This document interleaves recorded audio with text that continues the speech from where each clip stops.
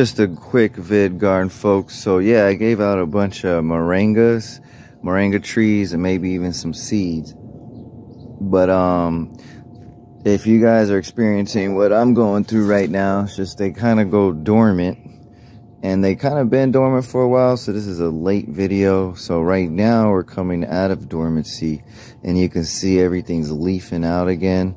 And this is one of my larger trees that I have. I would show one in the ground, but I'm not next to one right now. But these are just potted ones that are barely coming out of dormancy. So they were sticks.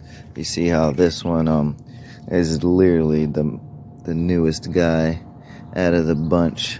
But some are still in dormancy. I think I actually lost this one, so I'm not perfect either. But I think I lost this one by actually watering it too much. As you can see down over here, let's see. So you can see down over here, when I scratched the bark back at the lowest point, it was brown. I know I'm not giving, oh, there you go. It's brown. Usually when you scratch the bark, I went for the lowest spot just because everything above was dead, but when you scratch the bark, it should look green. Let's see if we can get that in there.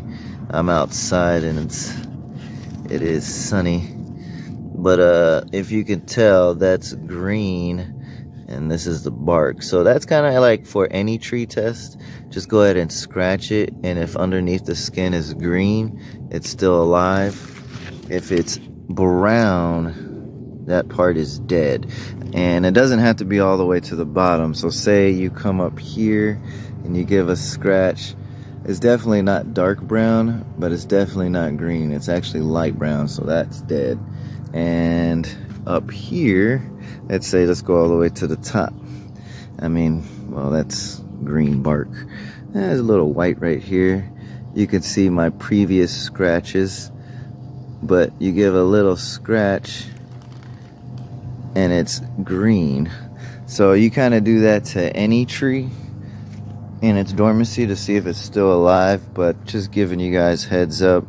I also did have some that passed away during dormancy, and see, we can have one that went to seed, and I think the top is broke. Nope, still flexible. Let me give us, oh, it's still green, guys. Let's see. It's like greenish brownish, so I would kind of go down here. That's still green. Let's see. And sorry if my examples aren't the best, but I'm out here doing this, and this is what I would do even if I wasn't on camera. So that's green, so that's still alive. And that's moringa. So they did go dormant, they did lose their leaves, and some are coming back, and some are not just yet. These actually get the most sun. I have more over here. Don't judge me. The wind came and knocked all these guys over, and I've been a bad plant parent and haven't moved them to the sun. So I did lose a few. That's actually more than a couple. But you know, I'm kind of hard on my plants. So you can see this one blew down and kind of started growing sideways. Let's see. So give you a better picture of that.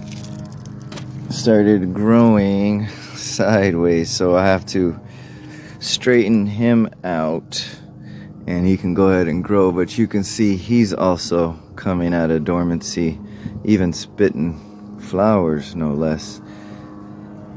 And just another example of what I mean about the dormancy bark test is you can see I have figs here. Well, there's the peach tree. It's leafing out, coming out of dormancy, but figs. So I'm gonna go halfway, gonna give it a scratch, and it's green. So that's just a way to test any plant that is in dormancy. Pardon my mess. I kind of been working a lot and haven't been able to attend to the yard. But that's just to answer any moringa questions. If you guys are scared that they went dormant, just give them some time. I'm a little late in saying this, but while they do not have leaves, you do not want to water them hardly.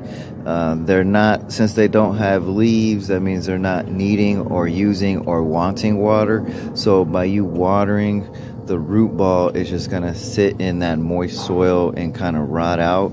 So it's better to really wait till they go dry to water them when they do not have leaves. As soon as they start leafing out, you can increase water accordingly to the dry and wetness of the soil. But around this time, you're going to want to wait till the soil gets dry and kind of think about it. These are tropical plants that can survive in the desert, so they can go a little bit without water.